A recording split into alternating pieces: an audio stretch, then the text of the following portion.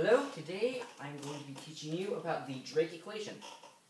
The Drake equation was created by Frank Drake in 1961, and it is a way to show, or to know, well, not exactly know, but to predict the number of intelligent civilizations that are in our galaxy that we could communicate using radio signals, like using radio telescopes out in, say, New Mexico or in the mountains of West Virginia.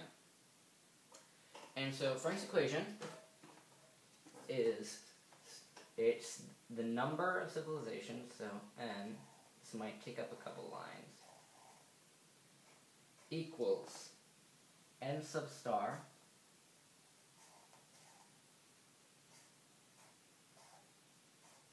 times f sub p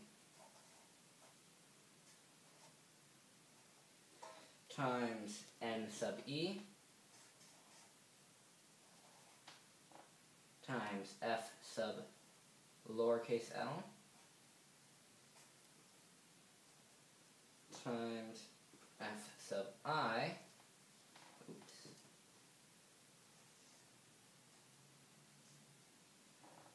times, I'm going to go down another row,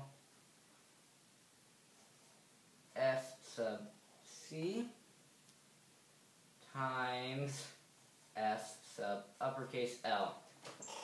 Okay, so here we go. We have a bunch of letters, no numbers at all. This is just like the Kepler equation. Right, Kepler? Yeah. The equation a cubed equals p squared m. Okay, now I'm dwindling on that. Okay, so this is just a bunch of letters, nothing else but letters.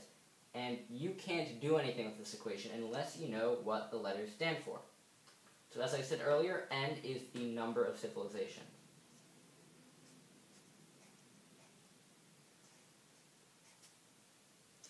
I'm going to put the rest down here. N sub star is the number of stars in the galaxy. I'm going to put that there.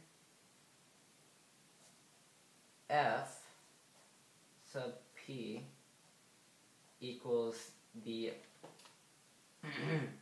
fraction of stars that have planets. So I'm going to put that as percentage for now. Percent stars with planets.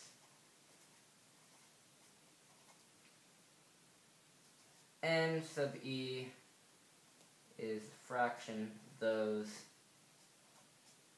that can support life, so they're in the habitable zone. That can have life.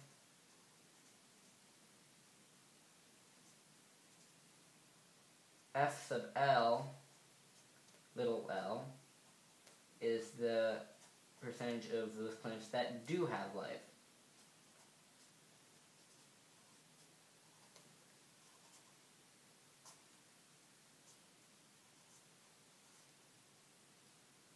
F sub I is the fraction of those that have intelligent life.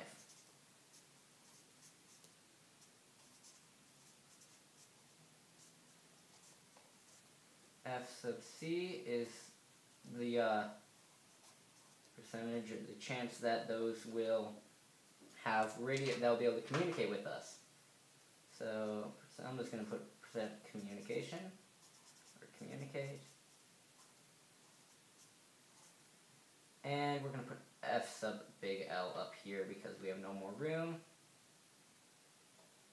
F sub big L is the chance that they are in that planet long enough to broadcast to us. So what percentage or what ratio of the planet's life they occupy. So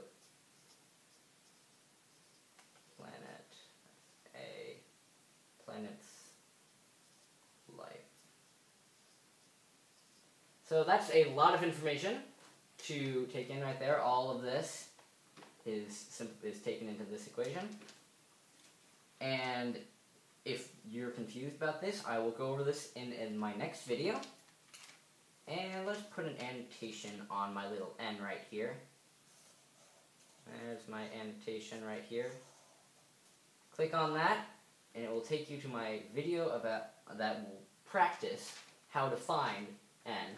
And there are 2 answers I'll give you, because there are a lot of answers to this, because the number of stars in our galaxy is easy. The number of stars with planets is sort of hard. The number of planets that can have life, it's pretty hard. But these guys right here, from F sub L, those with life, those that, and well, this is, you can calculate, but down to about here, that is incredibly hard to calculate, because we have no evidence of life besides our own. So how are we supposed to know? Now, it could be 100% of all planets have life, or it could be only 1 in a billion. So it takes a lot of estimation to do this equation.